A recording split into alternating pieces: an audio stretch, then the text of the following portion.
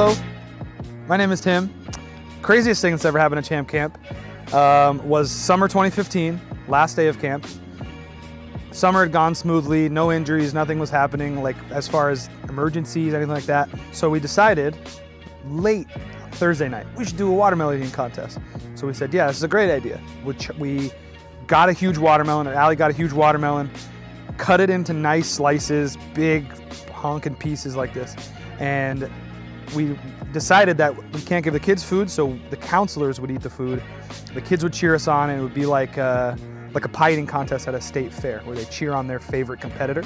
So we all lined up, set up about 2 tables with watermelon slices, a counselor at each, and we put our hands behind our backs.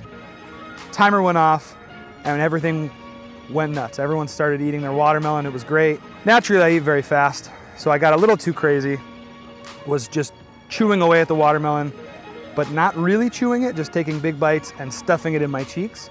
So when it came time to swallow, tried to swallow, big piece got stuck in my throat.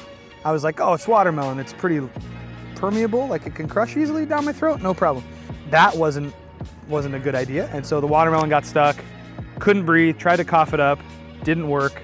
Trevor has some training as an EMT and naturally kicked into gear, looked over at me making all these noises, couldn't breathe. He asked me if I was okay. I shook my head and he instantly Heimlicked me. 2 pumps, out came this baseball-sized piece of watermelon.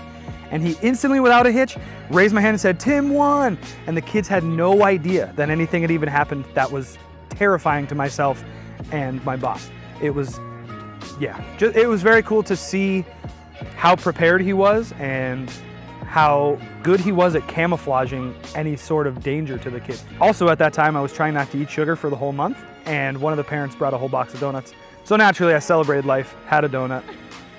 The rest of the day was great. Summer 2015, successful.